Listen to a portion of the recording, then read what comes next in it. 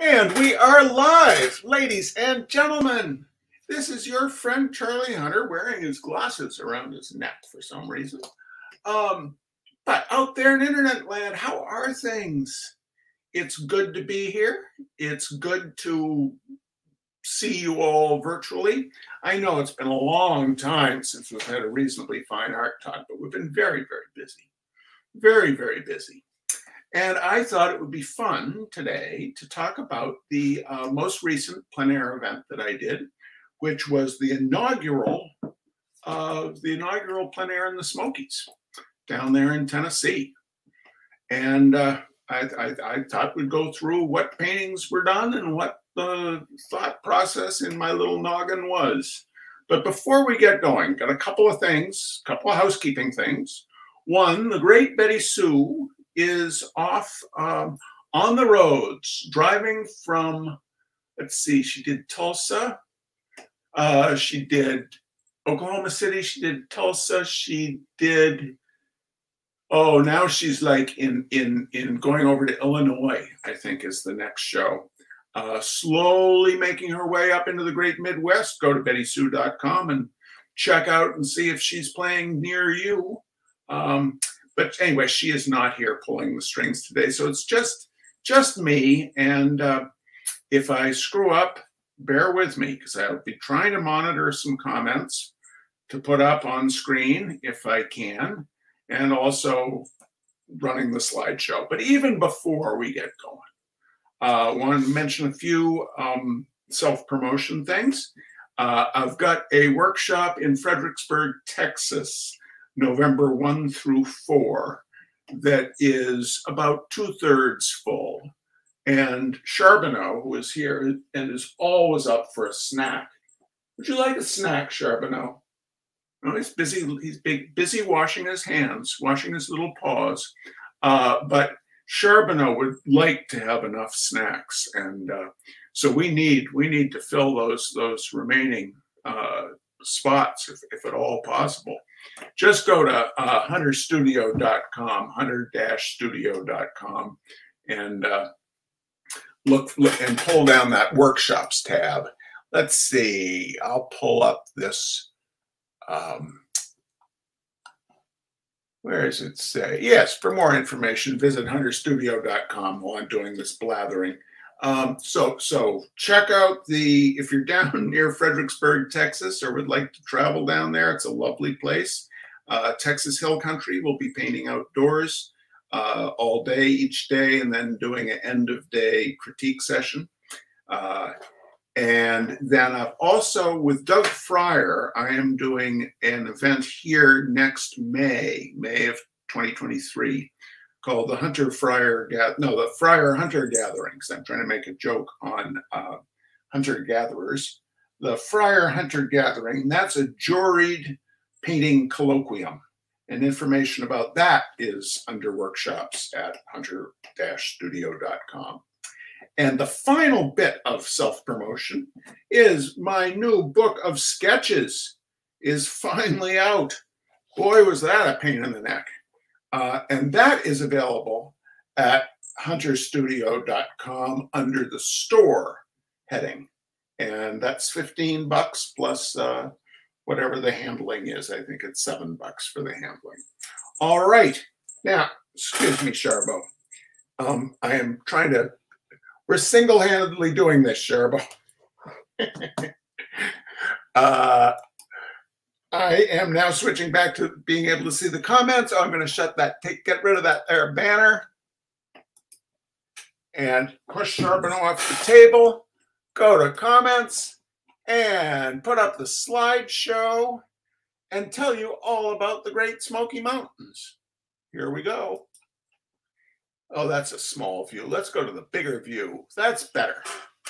Okay, so the Great Smoggy Mountains down there in Tennessee. They straddle the border between Tennessee and North Carolina. And the event took place, it was basically centered in Maryville, Tennessee, which is a suburb. It's the county seat of Blount County, Tennessee, but it's effectively a suburb of Knoxville. So one flew to Knoxville,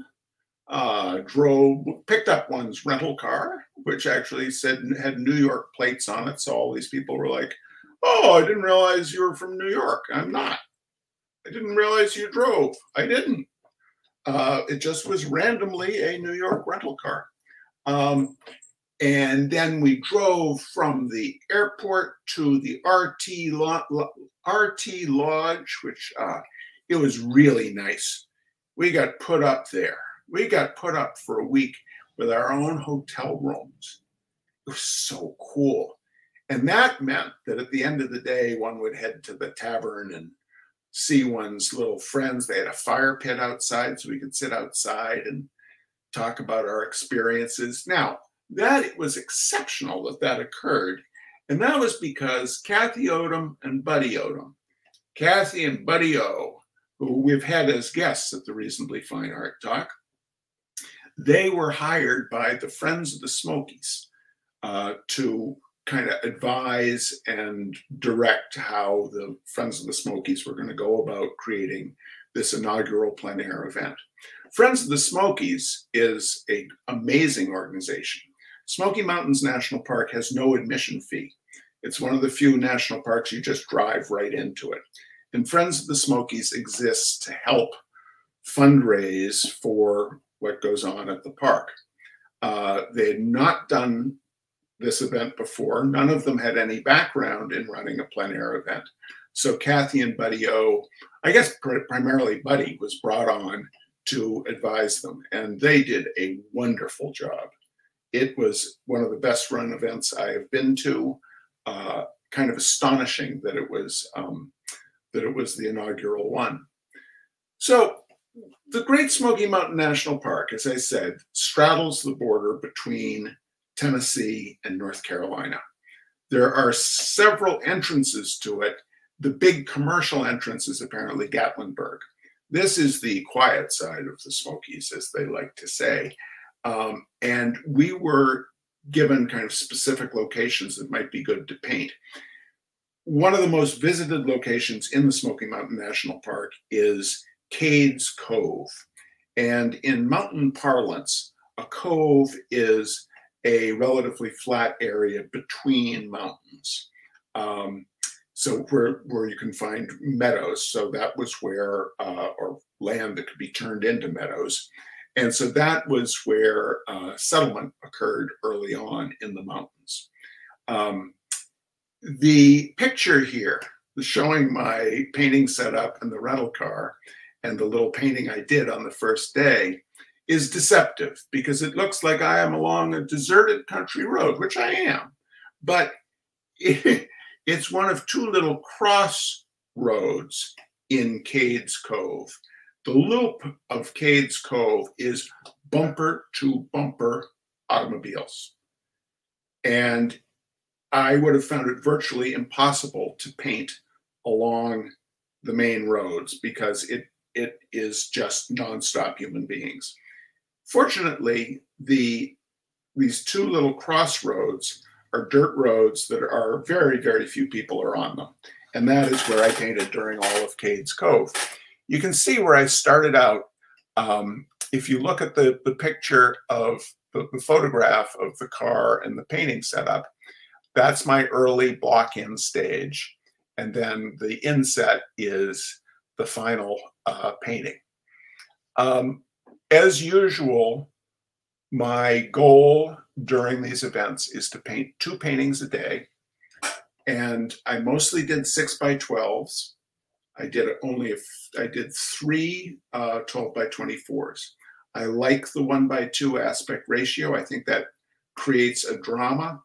I like working monochromatically when I'm working plein air because then I can concentrate on the design and the drawings, and I'm not worried about trying to get the right chroma in the right place in a limited amount of time.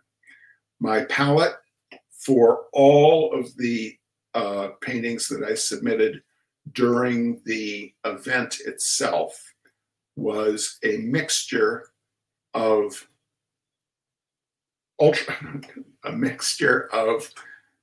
raw umber and Van Dyke brown, my usual monochromatic sludge.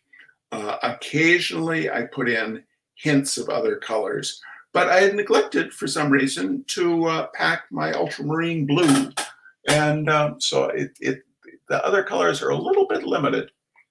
So anyway, that was day one, painting one. Now, Cades Cove was about an hour drive from the hotel. So did not have the luxury of, as those of you who know my painting routine at plein air events, my painting routine is to do a morning painting, go back and eat something for lunch, lie down, take a nap, and do an afternoon painting. Given the amount of time it would have taken to go back and forth between the park and the hotel, I just stayed in the park all day. I probably started later than many of my friends. Next slide, please, Charles. Day one, painting two. This is the afternoon painting. Beautiful spot on Sparks Lane. That first one was called Hyatt. It took place at Hyatt Lane, which, as I said, is where the lanes are the two little crossroads, little cross paths in the Cades Cove loop. This is on Sparks Lane, and it is the horse paddock. The park offers trail rides, and the horses, there are about 50 horses. The horses hang out in that field. This was my favorite small painting that I did during the week, and I submitted this as one of my 2 competition pieces.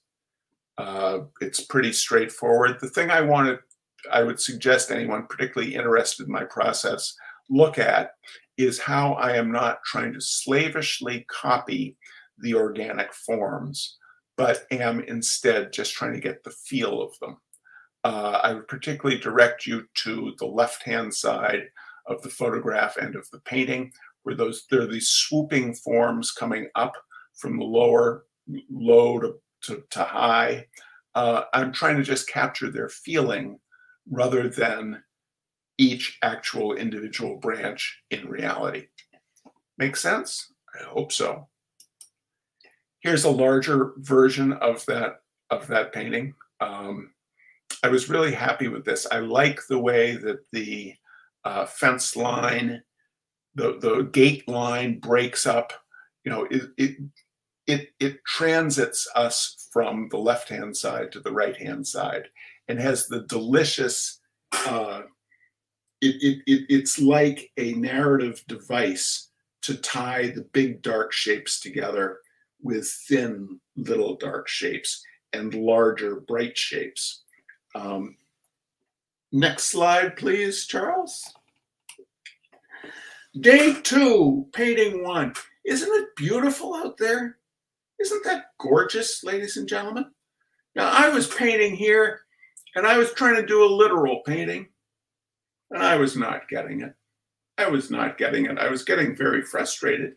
I was thinking of wiping my painting out, and then I decided to just get more abstract. Just rather than literally trying to depict what was in front of me, to just use what was in front of me as a portal to walk through, to play with more abstract shapes. And I ended up being very satisfied with this one.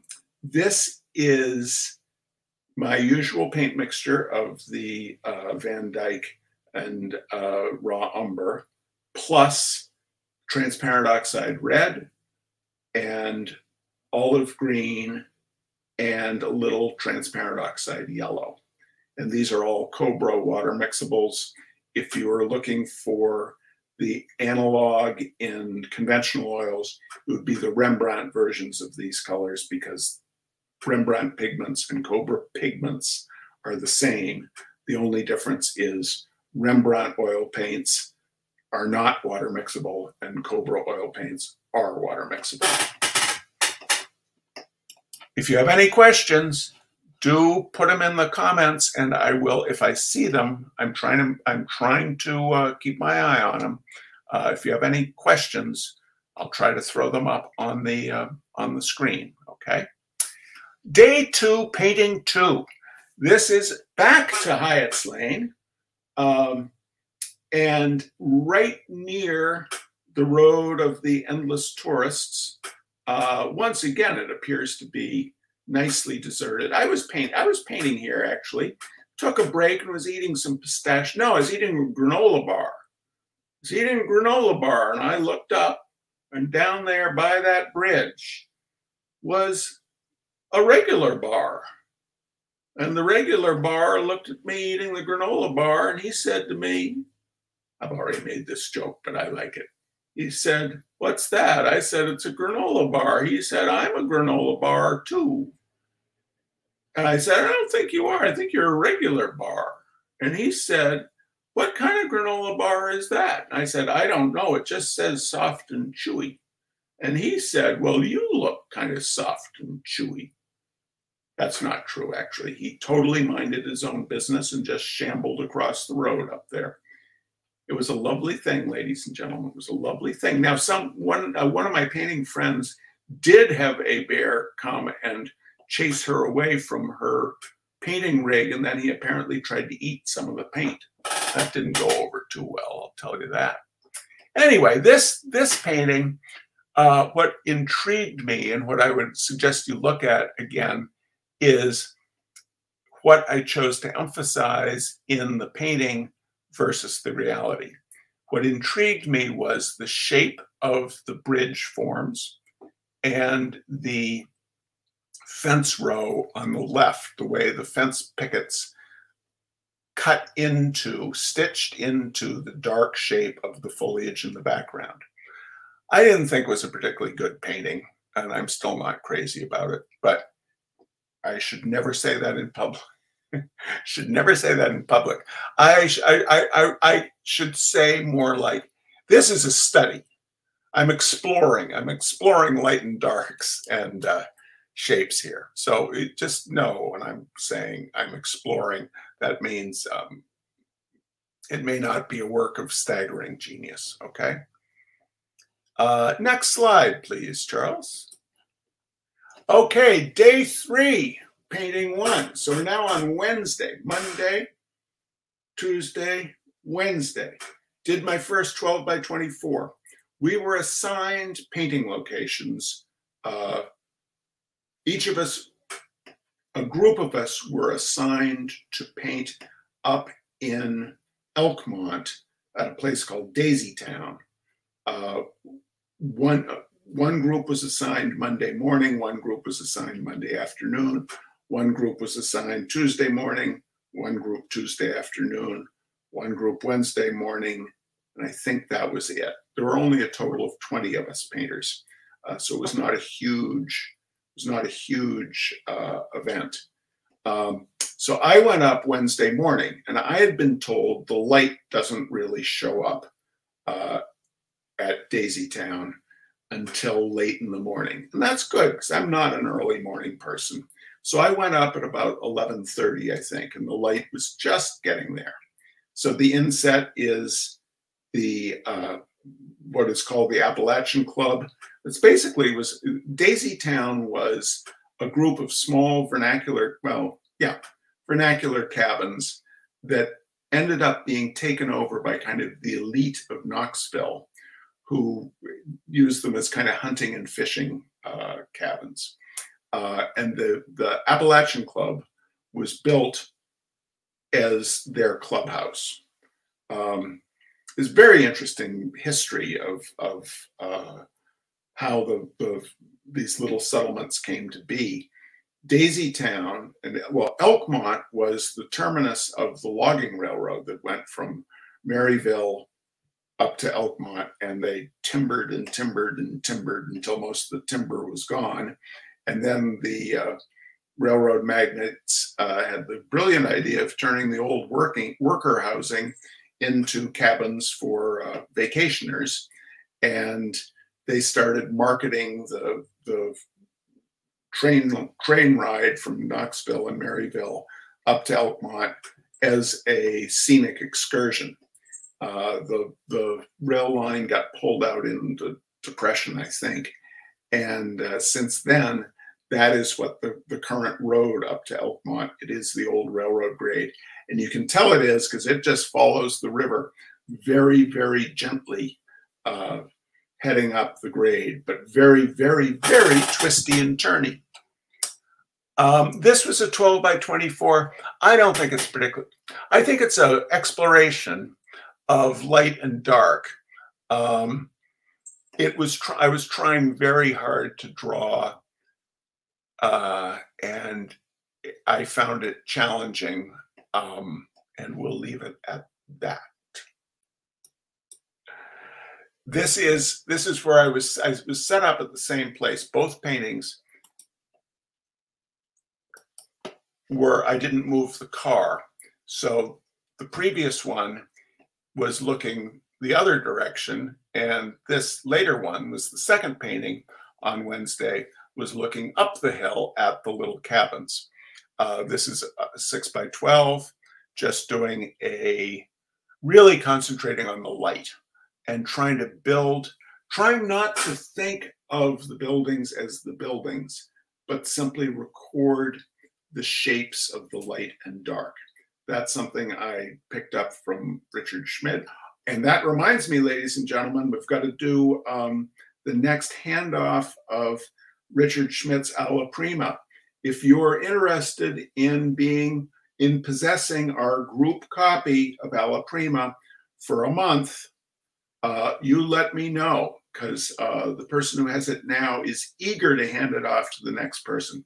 Put a note in the comments and I will see it eventually and make a list, and I'll choose someone, and we'll get your address and it'll get sent off to you. You keep it for a month, and then we'll read the next person's name and send it off to them, okay? That's the deal. All right, back to the topic at hand.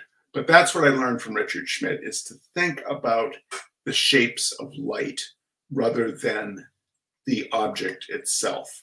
And that is what allows one to let go of edges. Letting go of edges, to me, is one of the hidden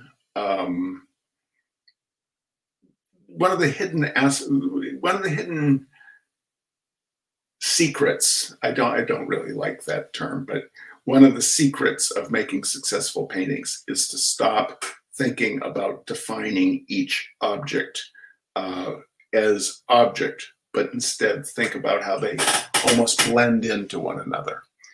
How long would I have? Oh, Jasper the cat over in England wants to know how long I would have spent on that small 6 by 12.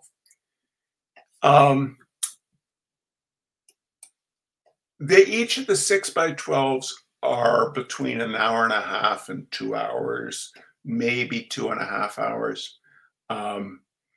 It's really, it's amazing how little painting I get done.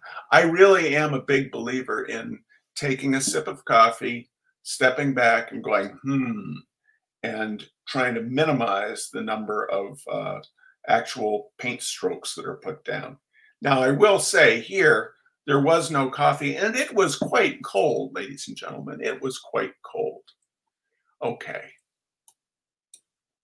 Next day, day 4, Thursday morning, painting 1. Another, went back to Hyatt Lane because the bumper to bumper cars on the loop road at Cades Cove were unending as ever. And this day we had all been asked to paint at Cades Cove. So I wanted to show you, this painting, what we can say is an exploration. It's an exploration of light and dark and forms. The part I like of the painting is I like the lower left-hand side. I like the way that I pulled with a paper towel and really got a feeling of light there. That part seems successful to me. So the color image is what I was looking at. Sometimes when I'm feeling flummoxed, I will take a snapshot and convert it to, with my phone, with the device, and I will convert it to black and white, and just to really try to drive home to myself the consciousness of the big forms. That's what I did here, and I wanted to show you, I kept that snapshot on the phone and show you how that translated and then into the painting. I do not reference that snapshot while I'm working on the painting. Or more than once or twice, but it's not like I have the phone and I'm looking at it and then working on the painting. It is really just to help clarify my brain, just to use it as a tool of, okay, those are your big shapes. Make sense? All right. Next slide, please, Charles. Day 4, painting 2. I went back up. I went back up to Elkmont, to Daisy Town, because I felt I had more to explore. And I was quite happy with this one. This one seems to me to tell the story that I wanted to tell about the Appalachian Club and its wonderful roofs and porch and the way that light was hitting it in a more coherent manner than the large 12 by 24 one. I think the next slide has both of them together. Let's see. Yes. Okay. So on the left here is reality. On the right, the top one is the 12 by 24. The bottom one is the 6 by 12. Obviously, different times of day because the light is quite different. So the top one is morning, the afternoon, the bottom one is afternoon. Do I use a viewfinder to crop what I'm looking at? No, I do not. Some people do. The thing I find disconcerting about a viewfinder, and some people, just do the thing with their hands, and but the thing I find disconcerting about that is when something's so close to you, the composition changes so radically how little you move the viewfinder. However, I'm not adverse to it. If it works, if a device works for someone, use it. That's my feeling. It's not like when I used to hike a lot, there was a saying that people used to say, which was hike your own hike. Because some people would always be policing other hikers. Like, well, he blue blazed it, which meant he took an easy trail around a challenging piece of hiking, and hike your own hike. If you want to blue blaze it, blue blaze it. If you want to use a viewfinder, that's fine with me. It's just not a device I choose. Okay, day 5, painting 1. Day 5 was Friday, and our assignment was to turn in our paintings between noon and 5 p.m. on Friday. So Friday morning, I got up early for me and went up to a campground on a very twisty little road, a very narrow, very twisty little road. Metcalf Bottoms, that's what it's called, Metcalf Bottoms Campground. And I set up along the river. And again, you can see here, this shows my painting setup when I am at a plein air event for my ideal painting setup. I have my Soltech easel. I've got the fabric bag Betty Sue made out of a Royal Talons kerchief we got given. And that fabric bag is where I throw my used paper towels. I've got my palette on the Soltech easel. The palette is a piece of plexiglass I had custom cut to fit the Soltech, because I don't like how the Soltech palette sits down inside the easel.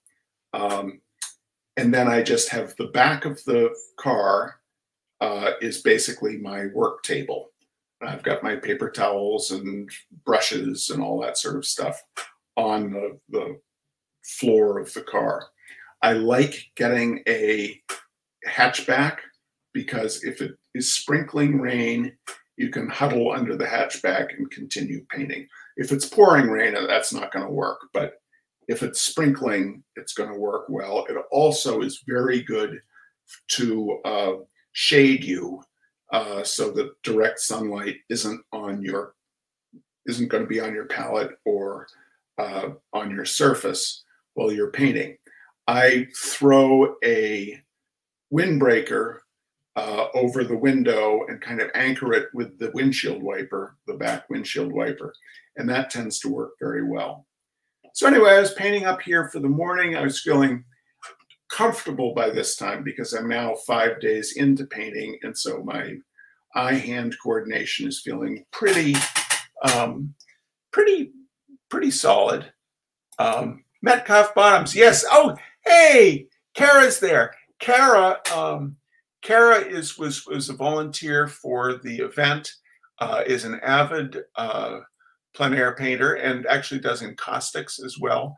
And one of the days I had forgotten my hat. I had left my hat at the hotel room, and Kara happened by and let me borrow one of her hats. So thank you, Kara. So this is the painting. It was just a fun, very kind of tonalist approach. By tonalism, that means, you know, you put the slurry of paint on there and then pull all the shapes out and leaves nice kind of glowing ghosts of feeling of paint. It was interesting. There was so much the Smoky Mountains is the green tunnel and rivers, organic forms, very little built environment, at least where we were painting.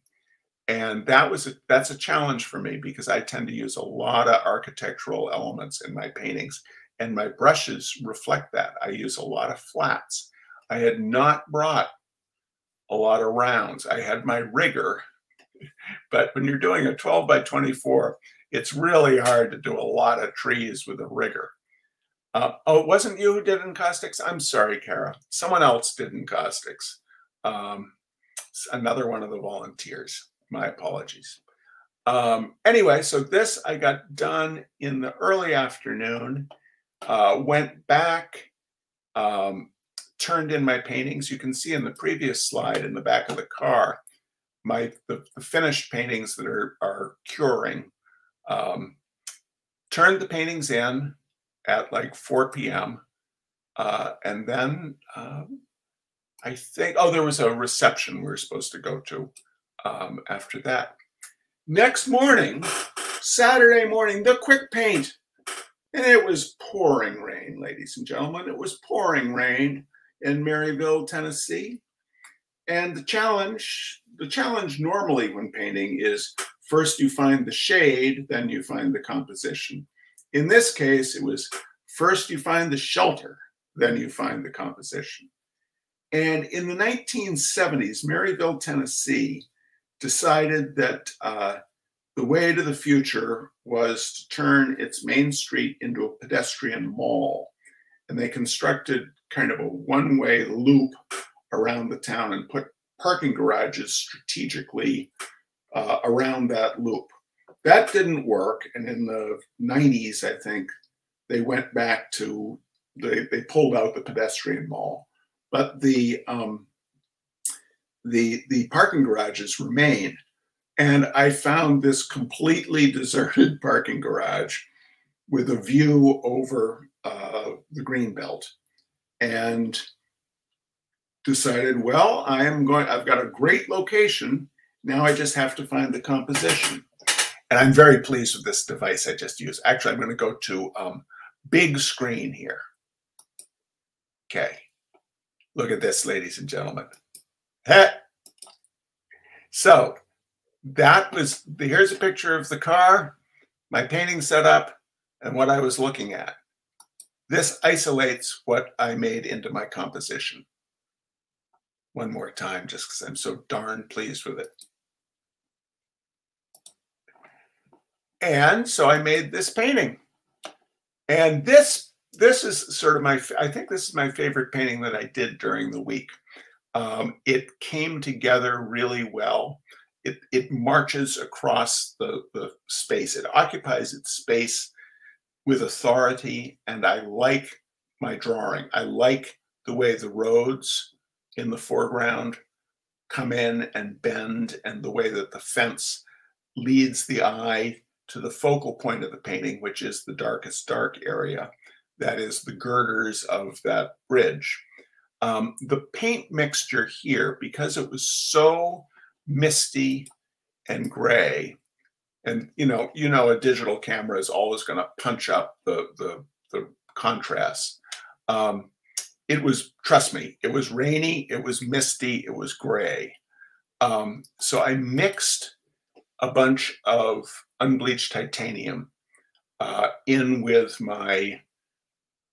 predominantly raw umber, and it gives this beautiful, I think it's a beautiful brownish gray tone. It's more opaque than, obviously, because it's unbleached titanium, it's more opaque than the normal plein air mixture I use.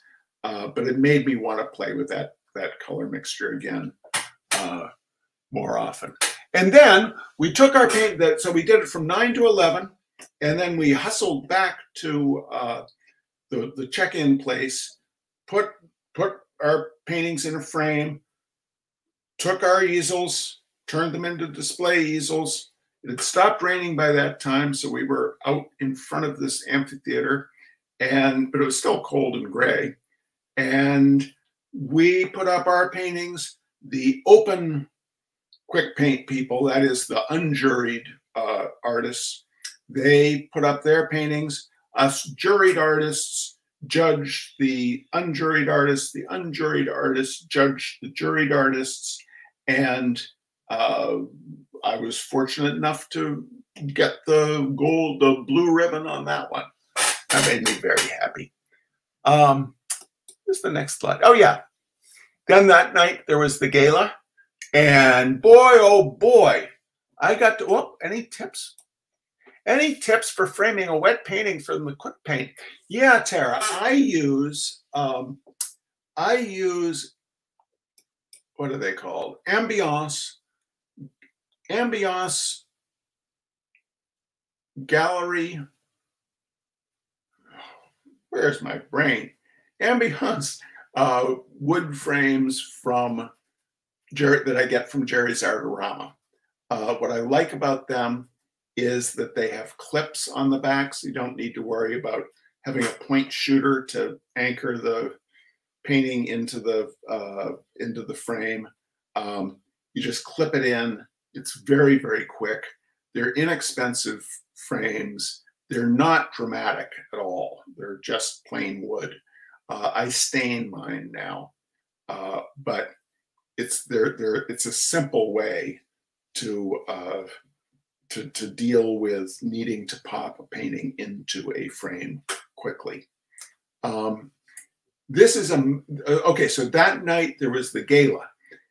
The thing that had been terrifying. I'm going to put my face big again. The thing that had been terrifying about the event to date was that at the quick paint there were just painters. There was very, very few members of the public there. And we were all like, oh no. And we'd also all brought down, that asked us to bring 4 paintings, 4 previous paintings for them to put up in a pop-up show that would be up all that week. And those paintings obviously were for sale as well. And like none of them had sold, and no paintings had sold at the quick draw. And so we were like, oh, this event may be very well intentioned, but maybe lacking sales. Not so, ladies and gentlemen, not so. At the gala, paintings were fairly flying off the shelves. They did a beautiful job. We had each been tasked with choosing 2 pieces to be competition pieces. Those competition pieces were in one room that looked like a museum art gallery. And this took place in the arts building at Maryville College, a Presbyterian college down in Maryville that was a wonderful place. The art center was a great place to have the event. So the competition pieces were in what looked like a formal art gallery. And then the non-competition pieces were on racks in the big room where they had all the hors d'oeuvres and the adult beverages and the Celtic band playing. because we all know it's so much fun to shout over a band that's playing. But it was a sales event, ladies and gentlemen. And it was very nice for me because I got to be the it boy. And if at age 60 plus, you get to be the it anything, that's pretty darn nice. All my paintings sold within, I think, 25 minutes. And that was lovely. I'm going to go back to just showing you the picture. This is the black circle on the upper left, shows where the housing was, where the gala was. Then following Route 321 to Townsend, that was about 25 miles. And then very, very twisty roads. The purple circle shows Cades Cove, and the red circle shows Elkmont, where Daisytown was. And the little yellow circle shows Metcalf Bottoms campground, where I did the bridge painting. But those twisty roads, they are very, very, very twisty. But it is beautiful. Look how little of the park we actually explored. Now, Carl Bretsky did go, he drove to Klingman's Dome, which is at Newfound Gap, which is sort of right in the center of the park. And that was an hour and a half from Maryville. But there's so much more to explore there, though there aren't a lot of roads going into it. And a lot of the topography, the challenge that they're going to have with this event is that so much of what is visible from the road is basically the same thing, which is river with trees arching over it. I think in the future, they'll probably move to having a day of painting in surrounding communities.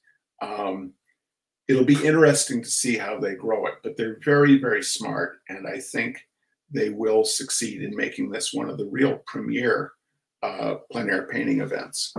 I would urge folks to apply. You can apply for next year now. Just go to onlinejuriedshows.com and scroll down, or you can visit Friends of the Smokies, friendsofthesmokies.org. They don't have the link there yet, but they say they are going to in the next day or two. Anyway, that was my first go around with this event. Let's see, what did Hector have to ask? Oh, it was just thank you, Hector. Everybody knows Hector. He's the new it boy, the new resident badass on the block. Yeah, so there wasn't a lot of architecture there, Hector. That was the problem. Anyway, ladies and gentlemen, we'll see you next week. Don't know what I'm going to do the reasonably fine art talk about, but we will come up with something. Until then, you take good care. Again, put your name down in the comments if you're interested in getting the Richard Schmidt Alla Prima for a month. And you take good care. All right. We'll see you next go round. Bye-bye.